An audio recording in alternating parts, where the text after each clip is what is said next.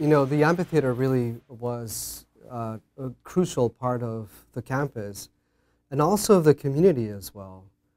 Since 1963, it has had many gatherings of many celebrities, but also very important historical events, important both to California and to the US and to the world. We have these iconic events, right? Santana was here 3 times. Prince was here in 1985. That's another one, right? B.B. King was also here in 1985. A lot of these events then come about because of Vintage Days on the one hand, but also because the students organized them and then wanted them on campus as well.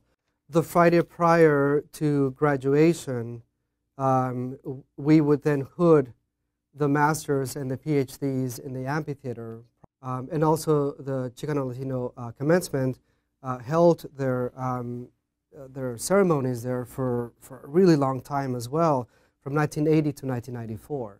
The capacity of it was 5,000 people, but it was not the most comfortable seating, right? Now people want to be air conditioned because of the summer, right?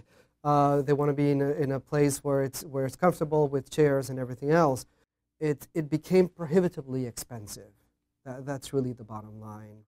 It was a facility that at its time and in its moment, it was exactly right for the time and place. We've kept, you know, the original signage of the amphitheater, right? Okay. Those blocked letters that was at the that were at the entrance, and we're going to keep those, and we're going to really honor that, you know, in the new student center as well.